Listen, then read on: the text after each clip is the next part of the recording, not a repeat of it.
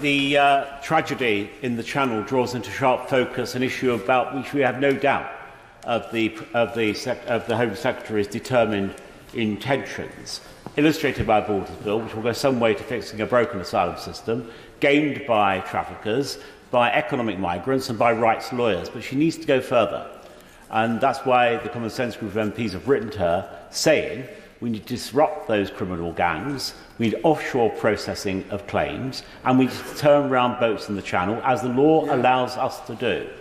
For people who voted to take back control have every right to ask the question, if you can't protect the integrity of the borders, what can you control?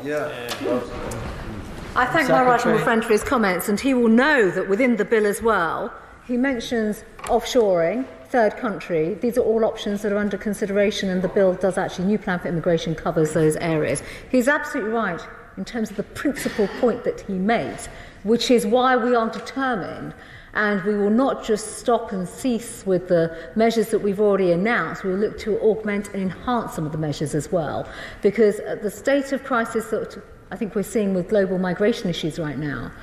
and the appalling loss of life and deaths that we have seen, it's incumbent upon everyone, governments and law enforcement, border controls, all the various agencies, to come together to stop this awful trade in human trafficking.